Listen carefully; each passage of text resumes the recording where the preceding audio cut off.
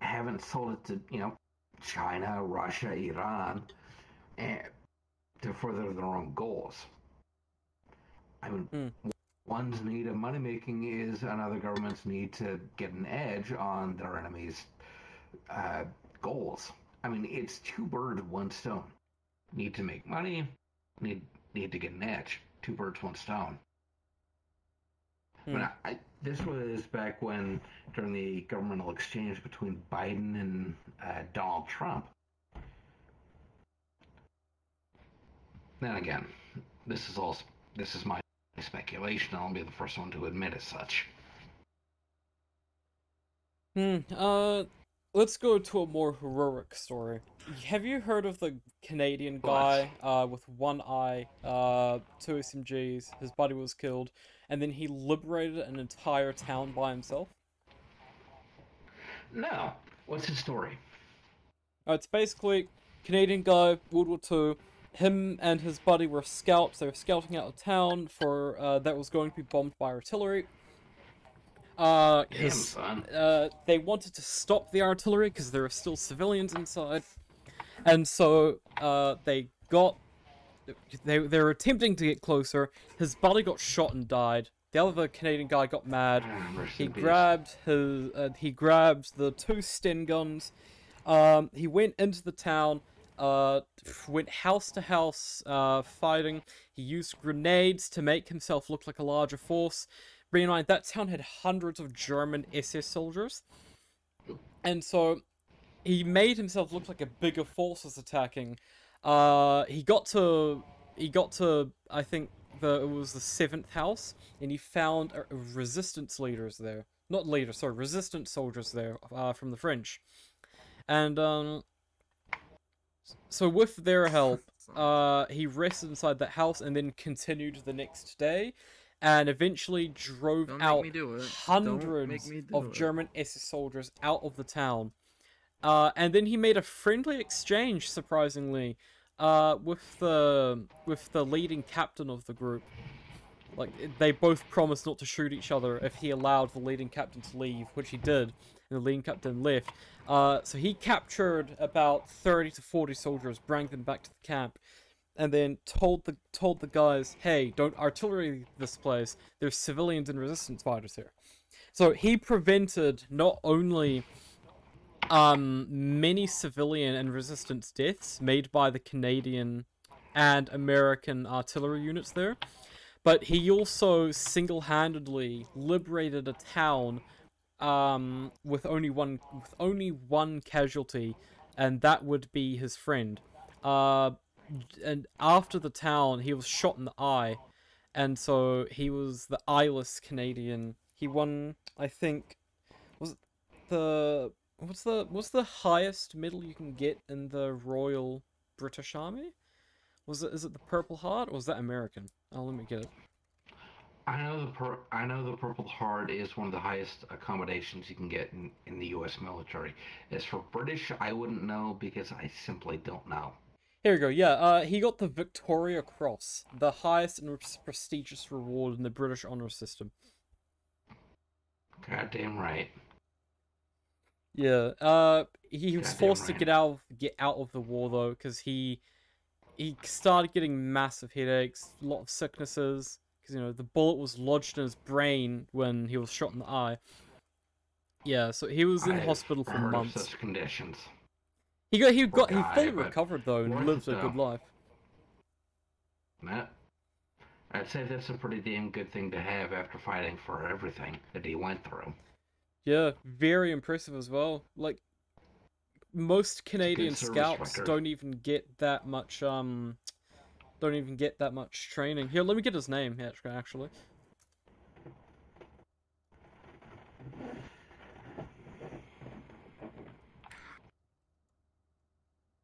Here we go. His name was Leo Major, single-handedly chased the Nazis from Zwolle in 1945. On the evening of April 14th, 1945, Canadian soldier Leo Major single-handedly liberated the Dutch town of Zwolle from the Nazis in a story that's almost too incredible to be true. So yeah, it's one of the few war hero stories. That's awesome. I think he was promoted after that to lieutenant, I think. Wow. It's working! You got it working! You did it! You did it! You did it! Oh no, he wasn't given the Victoria Cross. He was given the Distinguished Conduct Medal. There we go, that one. Still better than nothing. Yeah, I think it's the second highest. I got your tail. That's a pretty damn It's good working. award.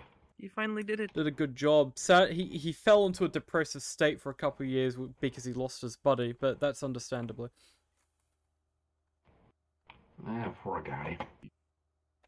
Other than that, he recovered fully, had a good life, lived up to the age of 80, I think, and then he passed away. Oh, wow. Rest in peace. Yeah, very goddamn tough as hell. Never mess with Canadians. Oh, God. He almost reminds me of this one guy. He was a Finnish sniper, I think, known as the White Death. Oh, the guy that killed 506 Soviet soldiers during the Winter War? That too, but not just him. There was another guy. He was known as the man who faced God in the face and laughed. He OD'd on meth, or at least at the time, Pervitin, which was the de facto meth at the time. Oh, these were two titans in their own right. The man who killed, as you said, about 500 odd Russians. Yeah, and the guy you're talking about is the White Death. Simo Haya, the guy who killed 505 Soviet soldiers. Yeah, I mean, it was him plus the guy who OD'd on meth and laughed in the face of God and survived. I mean, those are some fucking titans of industry. Not just, well, titans of World War II. War history is some weird shit. Oh yeah, this reminds me of a story in Vietnam my grandfather told me. So his friends, they're inside. So Vietnam, the Vietnamese had this like spiritual thing where there are certain places they wouldn't go because they believed it to be haunted.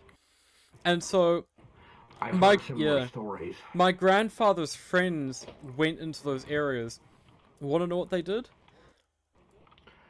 It brought those stories to life, I would imagine, but if not, please entertain me. They used their most modern speakers and played horrifying noises and sounds, which scared the crap out of Vietnamese soldiers. That sounds like something that the U.S. Army would do, knowing 5th SFG the way I do. That does not surprise me one bit. What better way to fight your enemies than with their own myths and stories? Psychological warfare can be very powerful if used correctly. That I can. Especially if your enemy's religious. Know yourself. Yep, know your enemy, know yourself. Yep. Let's see, what else? What other war stories? I know back in the day during the Cold War, the U.S. had to buy a bunch of titanium in order to supply the SR-71 Blackbird. They set up a bunch of shell companies to buy said titanium from the Russians in order to build the SR-71 Blackbird to spy on them. There's that. Yeah, I remember that. Tame. You know the SR-72 that's being built? I know, if I were to guess, I know that's another spy plane. Beyond that, no idea. It's based on the SR-71, but modern, twice as big, and can go twice as high. Basically, I think it goes into the stratosphere. That's a pretty damn and it can take goal.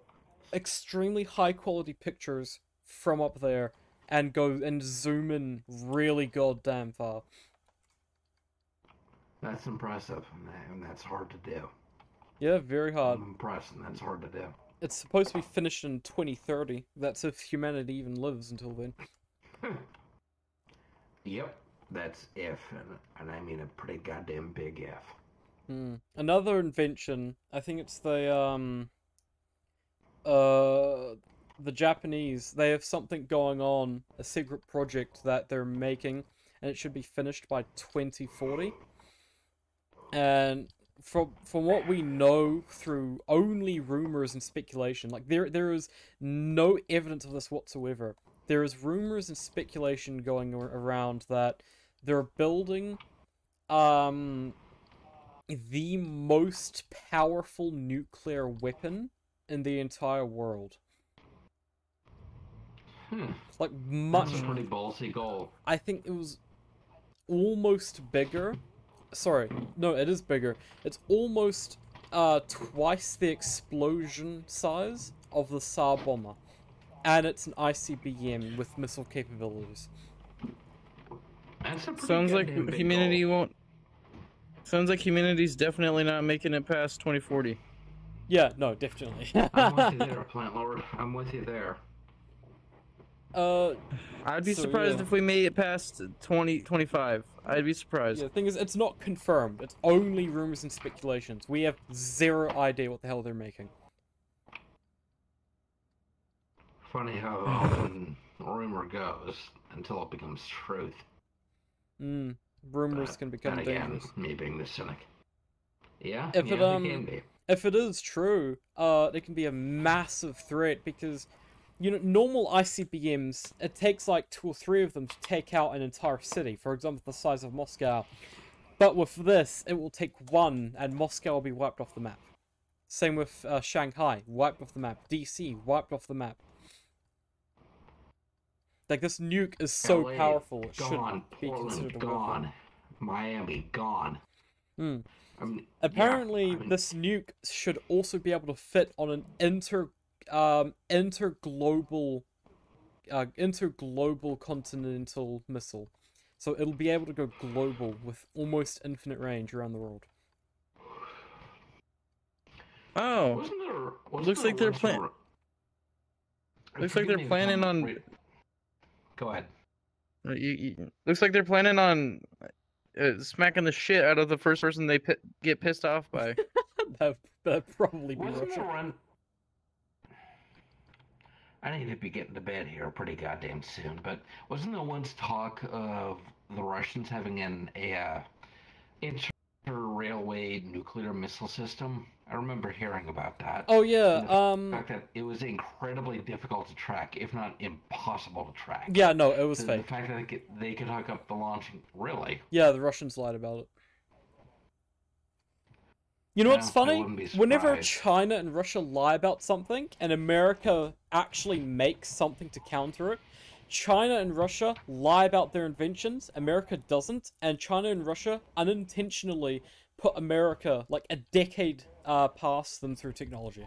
And they do that so much. For example, that's one way to fuck yourself. Yeah, for example, to counter their hypersonic missiles, which are, by the way, extremely way too overhyped. Like, they're not as useful as people think they are.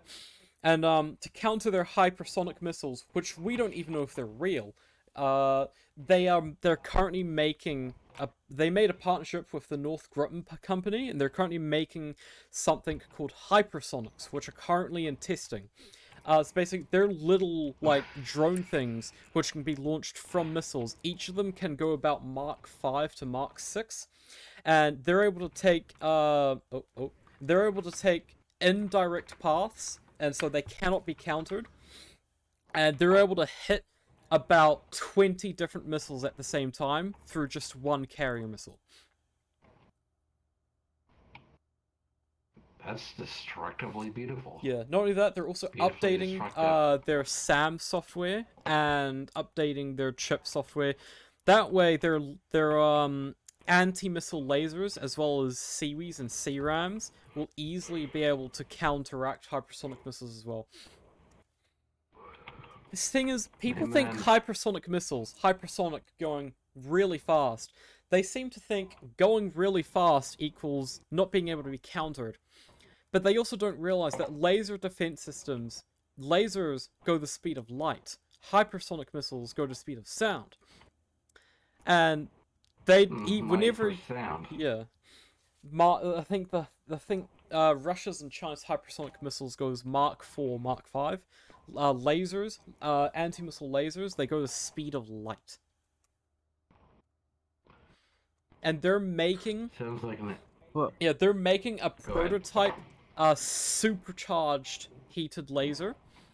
And currently, it's been able to melt a sheet of metal in less than 2 seconds. Like, fully melt into liquid. That's impressive.